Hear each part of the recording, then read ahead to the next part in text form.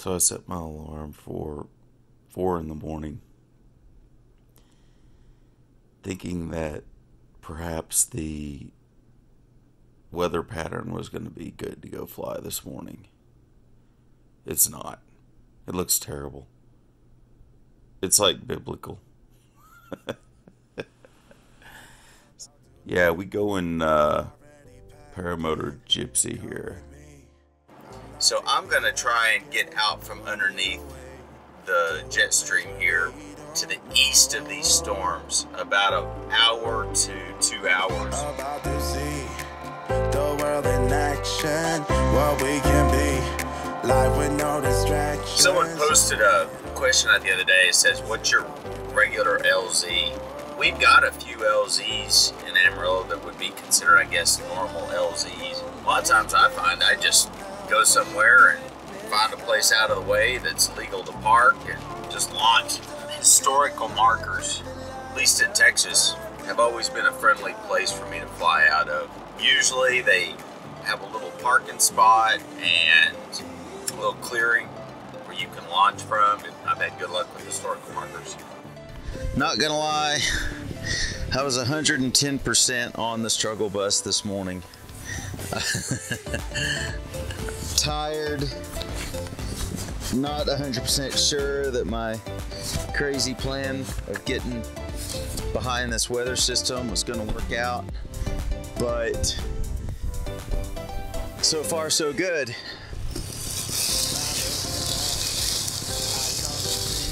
It's definitely crosswind though. Get away from me. All right, thank you. Does anyone else talk to their wing? I talk to my wing all the time.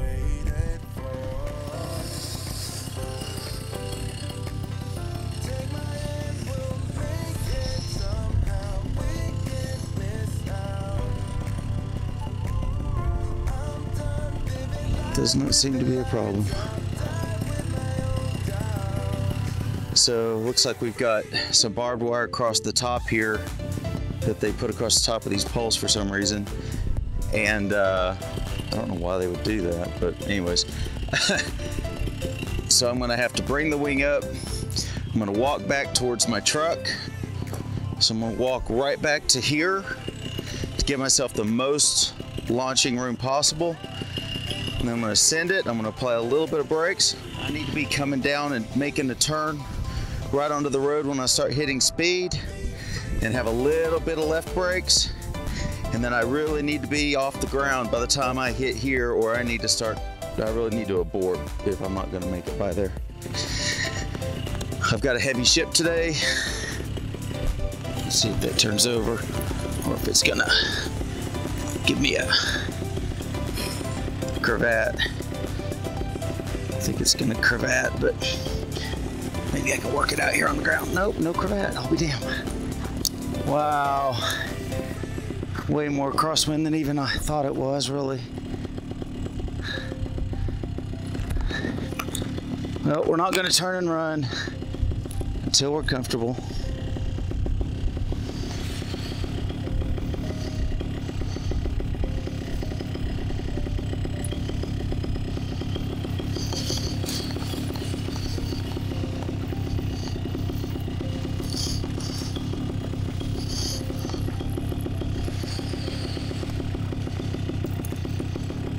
Staying until I get that wing where I like it. Staying back from that barbed wire enough that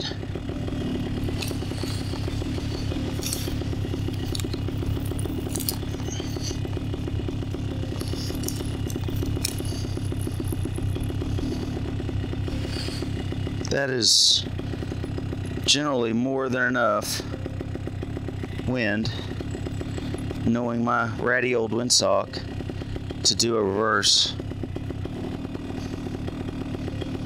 But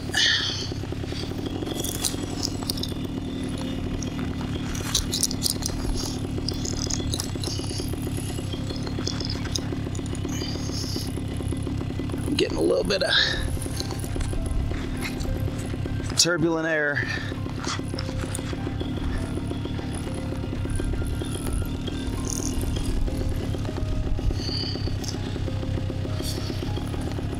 Not liking it.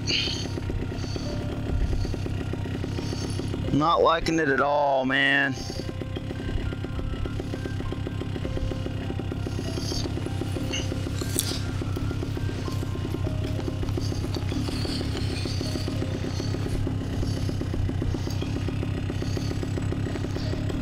If this is a situation where I cannot kite to where I want that wing and taxi it, I will call it.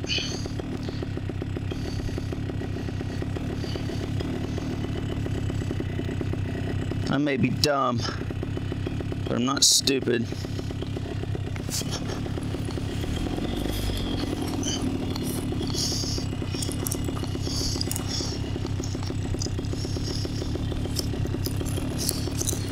Come on. Come on, Charger, you know you want to fly.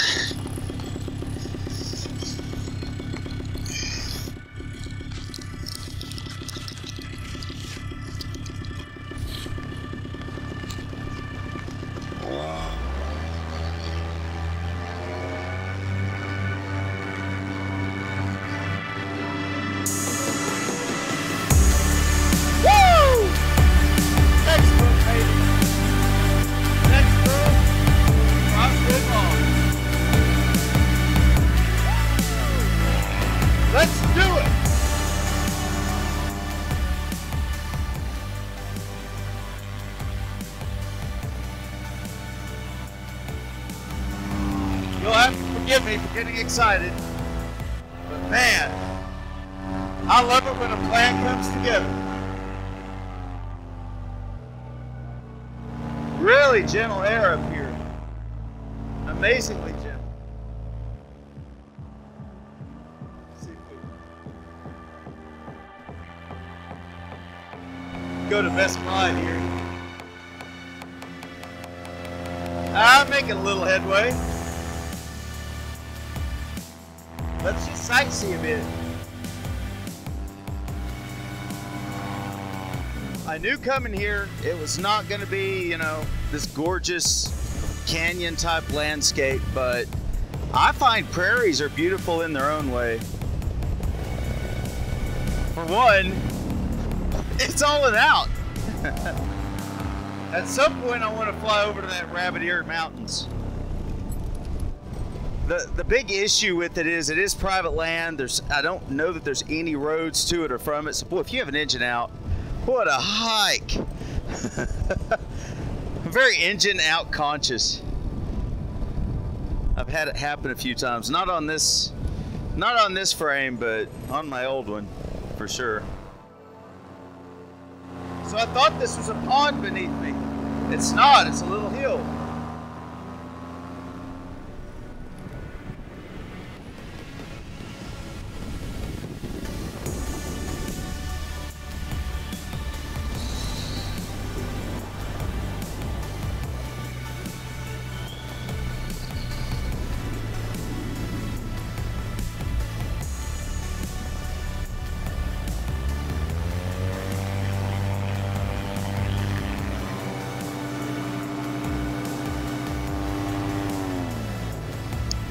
Check out this redneck swimming pool.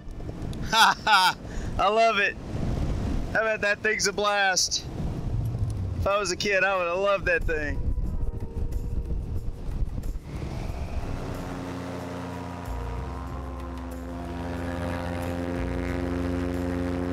That's pretty awesome though.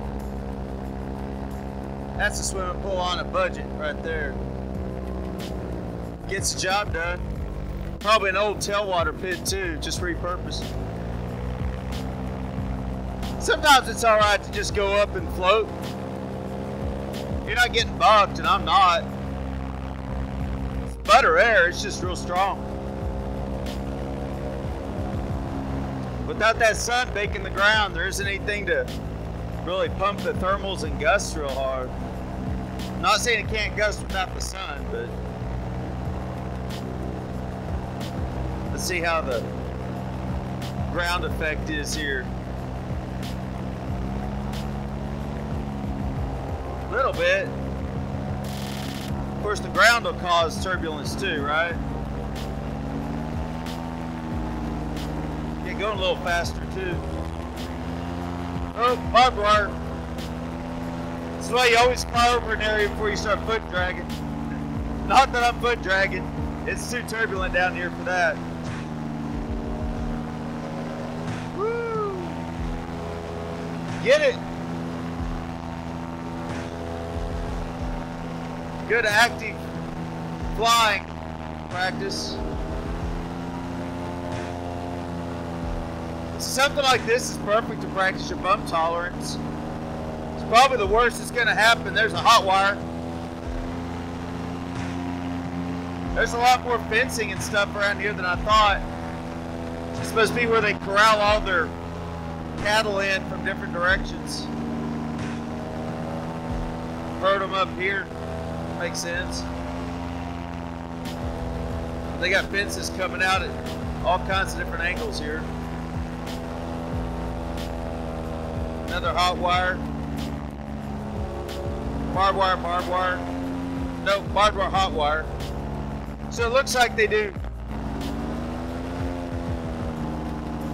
northeast, southwest is their barbed wire, and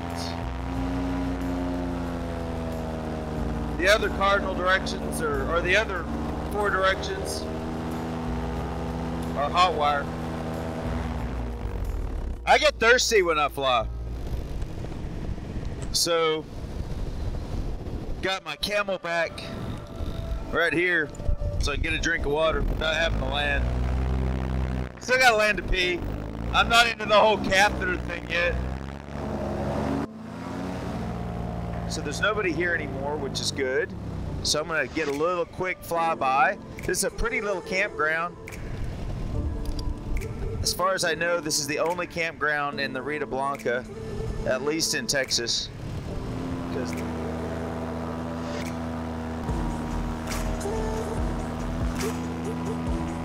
well, there is a tent there, but there's no car. And there's wood in the fireplace.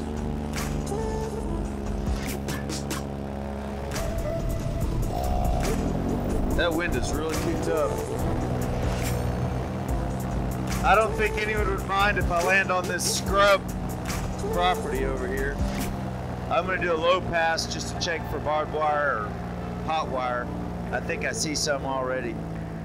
The turbulence is starting to hit pretty hard.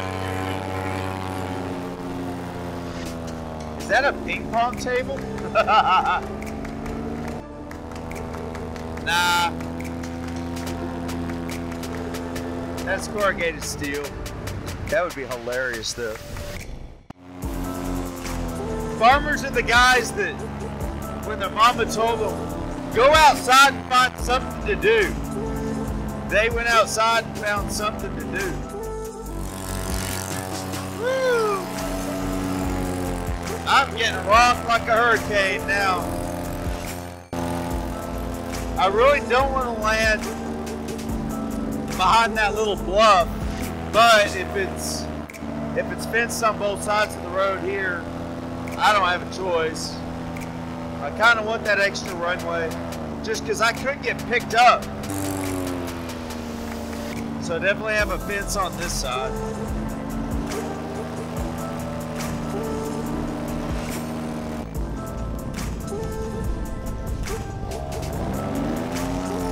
See, there's the dump I was afraid of.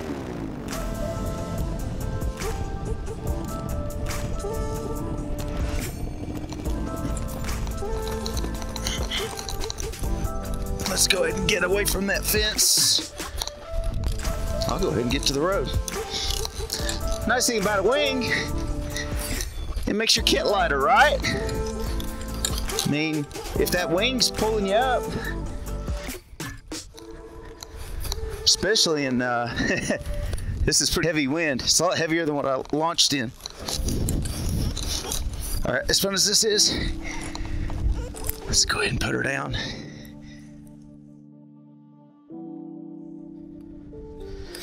Well,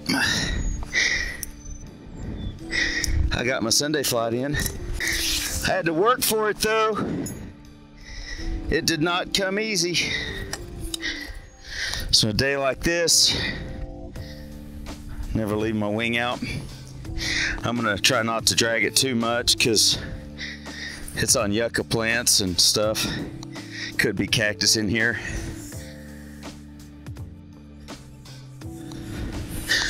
Wouldn't be the first time I've ripped my stuff up on a cactus or something. I'm gonna bring it up here, set it on the gravel, backwards to the wind. Because she will try to fly. Woo! Fun, fun. Stay right there. I'll be right back.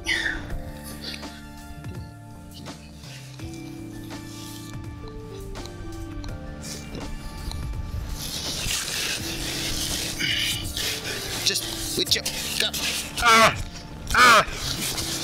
Okay, it really wasn't that hard. You get back there. Oh yeah. This is a ankle bracelet in case I, you know, break my ankle. That has happened. All things that I come prepared for have happened. I'm sure that's an engaging camera angle of my crotch on the 360 cam. I'll set that 360 cam right here. All right, how? There's nothing in there that's gonna get hurt. Let's see if that's leaking at all. It is a little bit. Now I know why my wife left it for me. Son of a sitch. Oh, maybe I just didn't tighten it enough. Yeah, that's probably what it was. It's a little moist. Not too bad. All right, so what I'm gonna do is do a partial breakdown on this frame.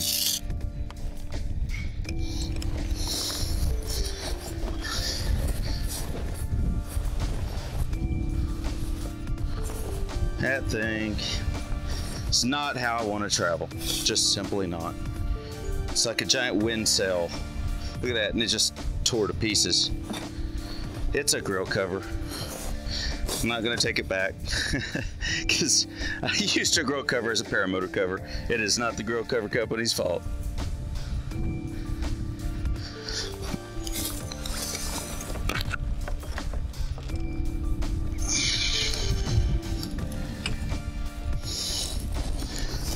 Just making sure it's not gonna catch on anything. I don't have any junk in the bed of my truck that's gonna mess with it. And if you wonder why my paramotor's always nasty, yeah, I try to clean it, but you know,